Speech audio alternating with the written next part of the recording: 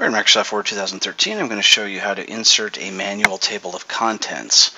Go ahead and click on the Reference tab at the top, and from here you'll see Table of Contents.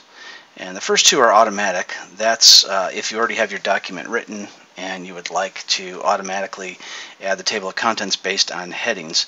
We're not going to do that this time. That's going to be a different video. We're going to go ahead and click on Manual Table, and then you'll see the manual table. You can go in and change anything you'd like. You can also go ahead and change the chapters and the subchapters. If you would like to add additional chapters beyond what you see here, one quick way to do it would be just do Control-C that area, enter, and paste as many as you would like.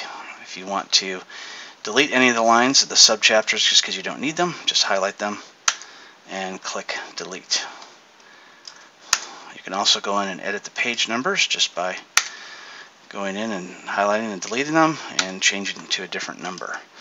You can also change things like font and size to be anything that you would like.